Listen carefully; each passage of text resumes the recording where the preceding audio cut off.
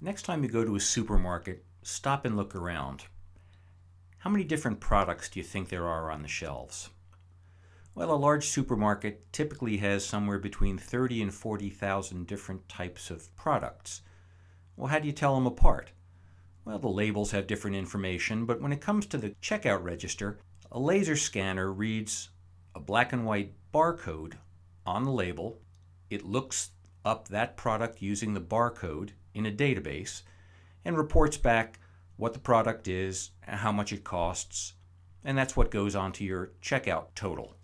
Well, as it happens, there's about 35,000 endangered species that are regulated by the UN Convention on International Trade in Endangered Species. That's an interesting coincidence. If every member of those species had a universal product code, that black and white striped thing on every label in the supermarket, it would be easy to tell which species are endangered and which ones aren't endangered. But they don't come with those barcodes.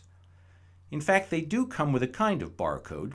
Inside the genome of all species, there's a segment that evolves at just the right rate so that every species has a distinctive DNA barcode, and every species is different from other species in its barcode. So if we could just scan those DNA barcodes, we could instantly tell whether a plant or an animal is a member of an endangered species or not. That's what the Barcode of Wildlife Project is doing, establishing the database of DNA barcodes that police and forensic scientists can use to determine whether a plant or an animal is a member of an endangered species or not.